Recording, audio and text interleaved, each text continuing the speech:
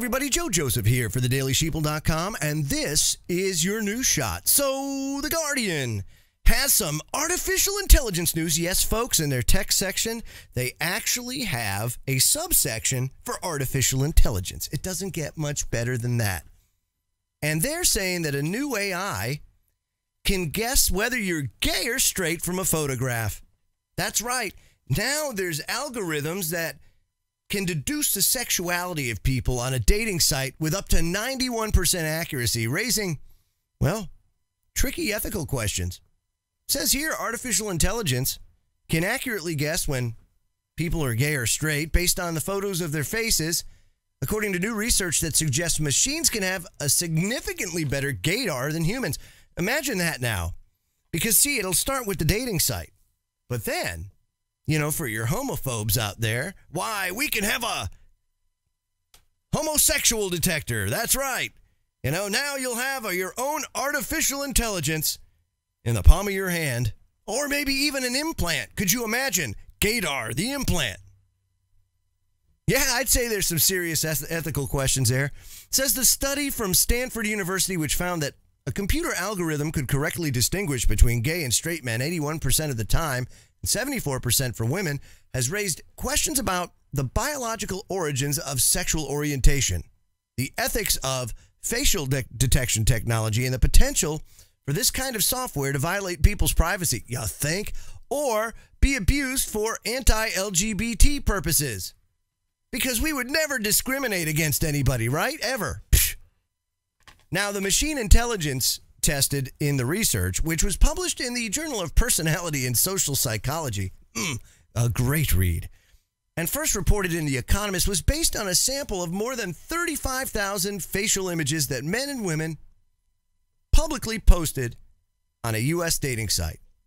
Now, the researchers, Michael Kosinski and Yilun Wang, extracted features from the images using deep neural networks, meaning a sophisticated mathematical system that learns to analyze visuals based on a large data set.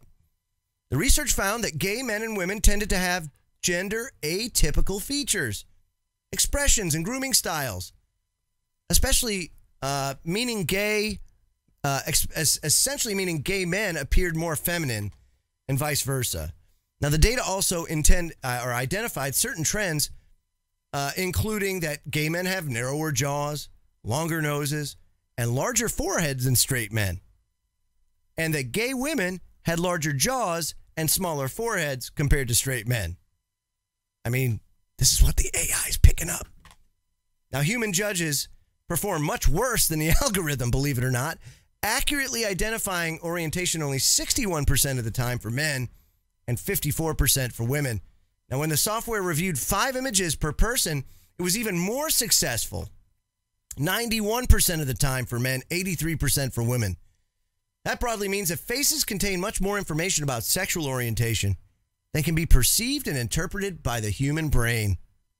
The paper suggests that the finding provides strong support for the theory that sexual orientation stems from exposure to certain hormones before birth, meaning people are born gay and being queer is not a choice. That's what this study is trying to say. And the machine lower success rate for women could also support the notion that female sexual orientation is more fluid. So this is what science is paying for, or we're paying for today. Actually, the University of Toronto. But very interesting. It's like here's the thing. It's a new tool, right?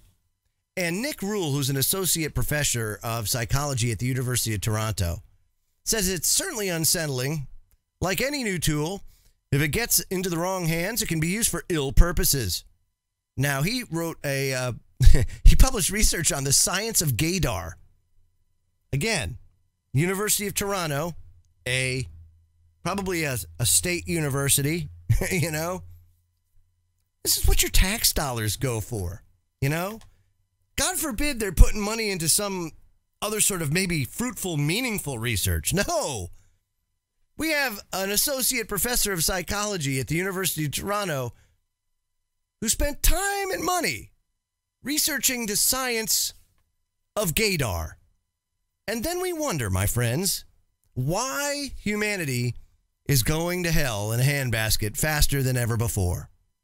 I'm Joe Joseph. This was the DailySheeple.com's News Shot. Feel free to comment below and visit our website at thedailysheeple.com. Have a great day.